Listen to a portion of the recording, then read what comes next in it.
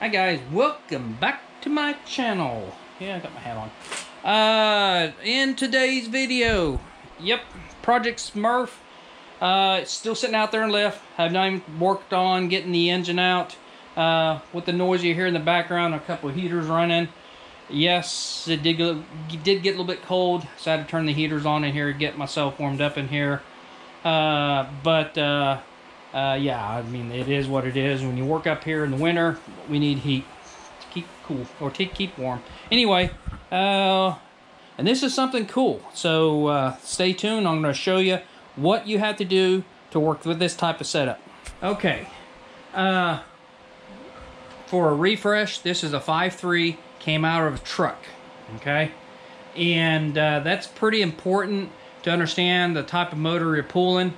More importantly, how you're going to handle the accessories on the motor. And what really determines the accessories, a couple things that really determine what type of accessories you're going to run and how you're going to space it out properly, because everything is dictated by the balancer.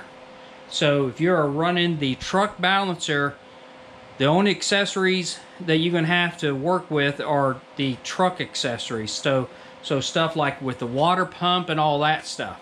But there are options that you can do to still run this truck or run this balancer and run the like the Camaro accessories, the water pump and all that stuff. There are some things that you have to do. What I'm meaning is that this is not a truck pump. This pump is really meant to go on the LS Camaros and Firebirds and all that stuff. It's what they call like a, they got them in dash series, like a dash 1, dash 2, dash 3, okay? A dash 3 is like the truck balancer. And what that means is how far that balancer sticks out.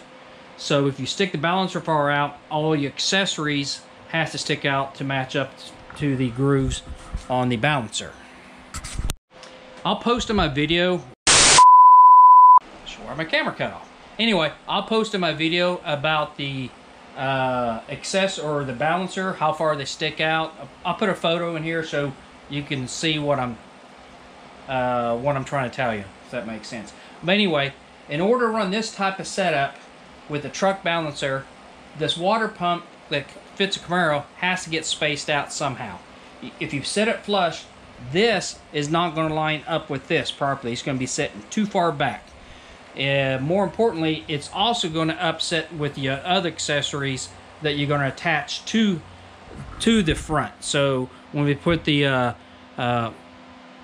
power steering pump and put the alternator on, if this thing's set back, all that stuff is going to set back too far as well. Okay, to start off, we're going to have to space this thing out.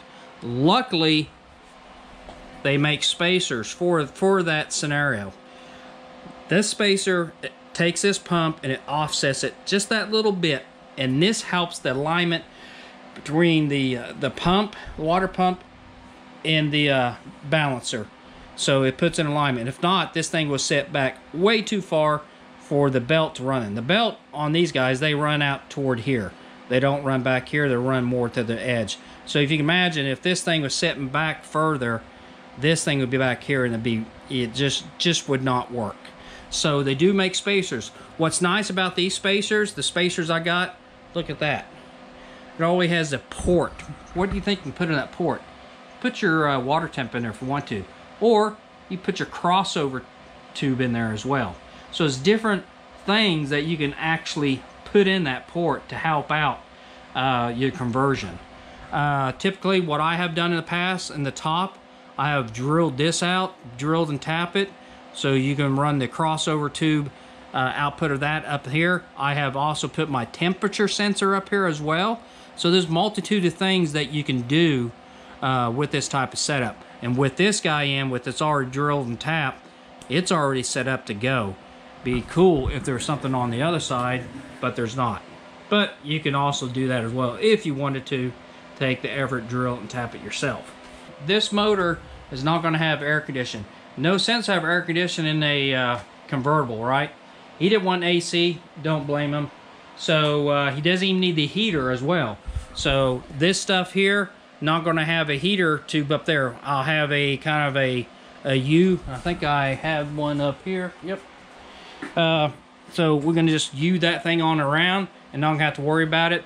The other thing is no air conditioning, so don't have to worry about the bracket here and all this.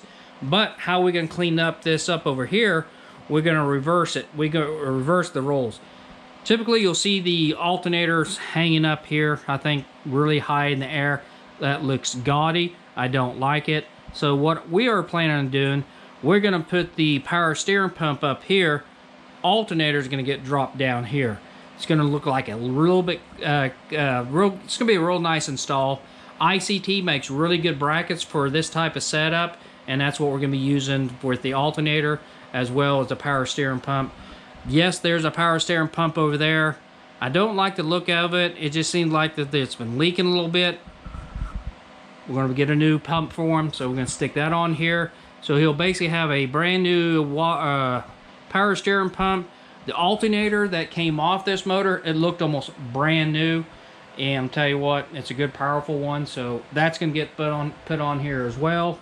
Then once we get all that stuff set on, we just have to go and get a measurement for the belt. We'll have a kind of a tensioner pulley up here, which I still have to get that. And I'll have an idle pulley right here. So it's gonna, what I'll do, I'll post a picture in the video so you can get a good look of it. And, but at the, later on in the video, once I get all the parts in, you'll actually see how everything's gonna be laid out. So stay tuned for that coming next. Okay, got all the valve covers on. New gaskets, new rubber seals on it, so these things are on for good, both sides. Intake, I got the new O-rings on the bottom. I cannot find where I put all the bolts for the intake bolts to bolt it down to the heads.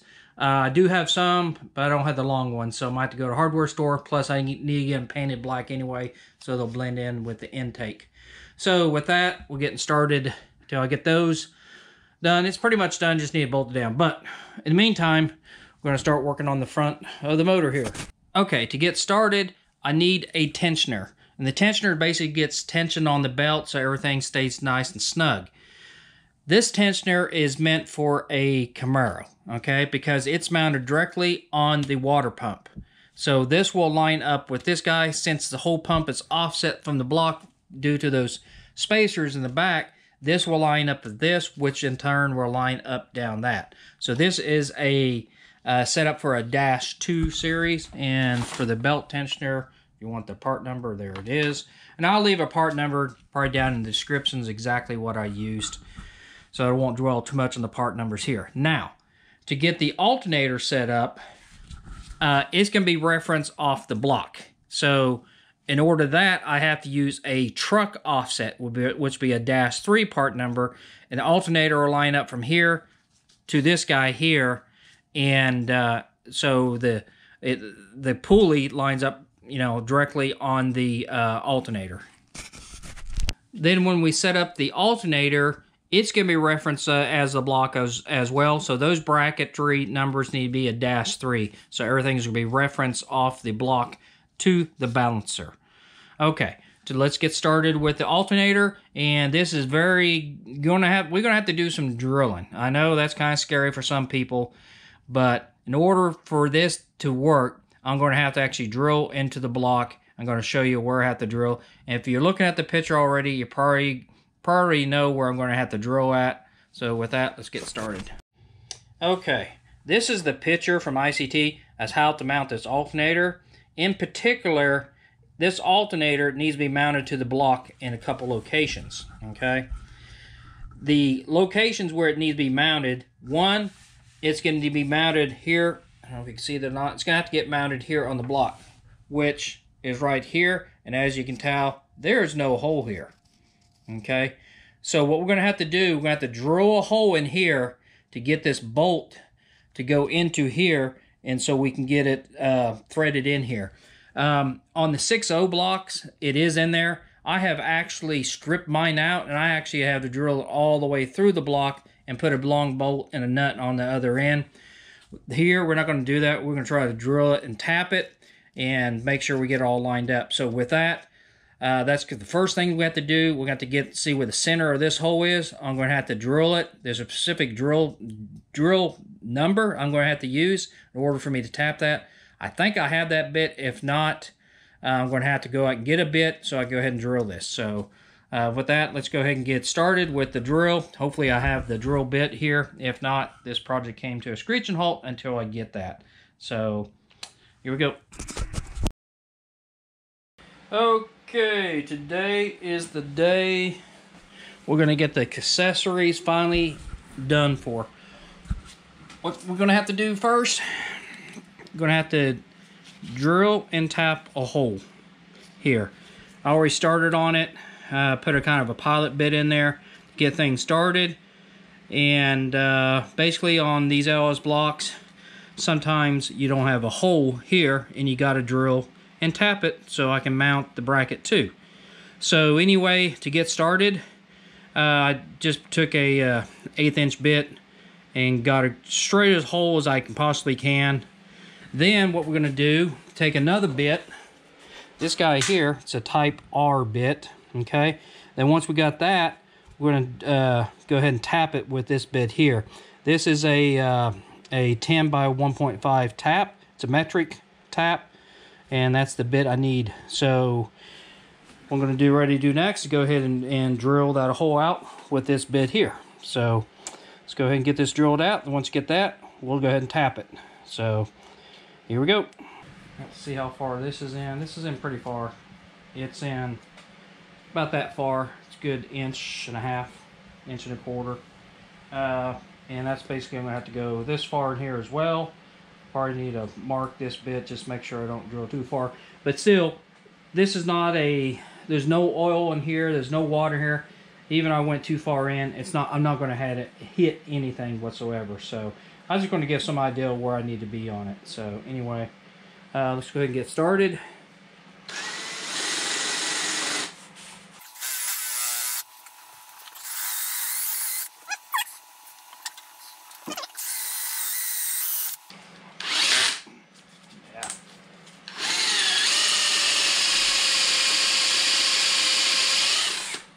Okay, next you just want to clean it out best you can. Okay, next is to tap that sucker out. There's the tap. Cutting oil is the key here. You want to take your time on this. You'll add the oil to it. You get it started, then you back it out. It's basically in and out as you pull the shavings out. And you'll need to definitely clean this bit off several times.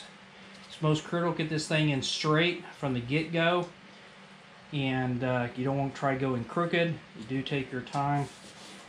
Probably to add a little bit of pressure to it just to get it to start to bite.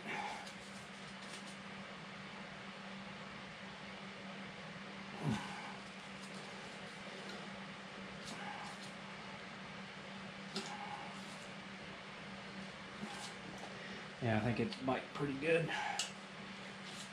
And once it starts to bite, you just kind of rock it back and forth as you're bringing it in the hole. Looks good so far. And then we'll back it out. And I'll show you what I mean.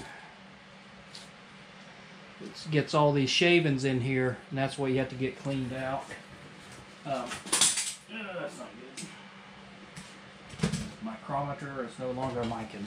Okay. Clean up the bits, or not the bits, but the threads. Keep it as clean as you can. Cutting oil is your friend.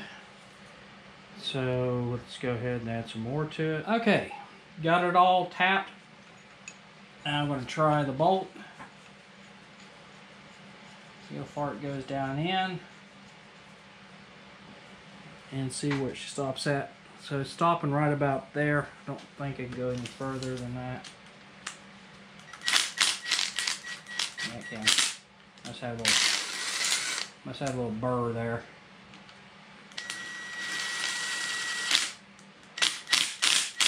Okay. Don't go any further than that. It's almost down to where it's just barely showing the threads on the end. And I think we are good enough. So yeah, we got plenty of space now. I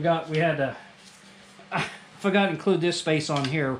So the bolts aren't going to be sticking in that far. So I'll probably drill and tap it so much further than what I needed. Oops.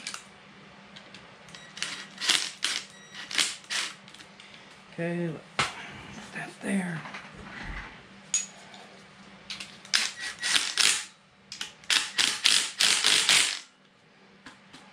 There we go. She's mounted, she's secured. I don't think it's going to go anywhere. So let's get the alternator put on, see if I can't get that pulley put on. And once I get all that, this whole thing is completed. Okay, now we got the alternator in place. All we have to do now is just get the pulley on place. And after that, just to measure in the belt, what belt I'm going to need for this. Basically, I'm going to take the existing belt and cut it, measure it, and that's go down to the parts store and say I need something this long. So, or something, you know, within that distance. It does have a tensioner on it. It's a manual tensioner. It's not one of those spring-loaded ones. So you just kind of pull tension on it and tighten it down. Oops, there we go. And tighten it down to what you want. So I do have some leeway of what size belt I need. You know, a 1/2 inch one way or the other should be good to go. You typically want to favor it where you want to tighten it up. Then over time the belt will stretch a little bit, and you come back in here, you just tighten up a little bit more, then usually it's good to go. So it's not one of those manual tensioners where as it ages it puts automatic tension on it. It's old style. So anyway, yeah, let me get the pulley on, see what that looks like, and then we'll call it a wrap on this video, so bear with me. Okay, I'm deciding not to put the pulley on right now because I still need to work on the lines for the power steering pump. Now, I don't want to put this thing already on where I have to take it, turn right back off. Plus, I need to get it painted, and I'm thinking it might even change in the style of the pump and go to the more newer style with its open designs, 3 ribs on it. I think that would look similar to this style here. See how it's open? Just basically take that design, put it there. The reason why they went to those more open style ones is just for this reason right here. So in case you ever have to pull the power steering pump, you do not have to pull the pulley off, because with its open design, you can get a wrench in here and get to these bolts and pull it right out. So that's the reason I think they went to that more open design. So I might just put this one back, save it, and go out and get a newer one. They're really not that expensive, 20 bucks or so. Get a newer style. I think it would look a lot better anyway, but I don't think I'm going to go ahead and put it on right now. Even if I did have the new style, I wouldn't put it on here until I get my lines ran for the power steering pump. I'm going to make new lines from here down to the pump, and without that pulley on, it's going to make it a lot easier to get to the power steering rack. So with that, guys, I am officially done putting accessories up on this guy. Hope you enjoyed it. I will try to leave the part numbers, what I used to build this type of setup, and leave it down in the description or in the comment section. I haven't decided where I'm gonna put it. Anyway, it will be down there. So in case you want to know what I used to get this style set up, I'll have all the part numbers for you for that. So anyway, with that, I am out of here. Take my glasses off with all dirt on them. Anyway, with that, I'm out here. Hope you enjoyed the video. Like, subscribe, do what you have to. We're growing. So with that, until the next time. Hey, there's an empty hole. Woohoo!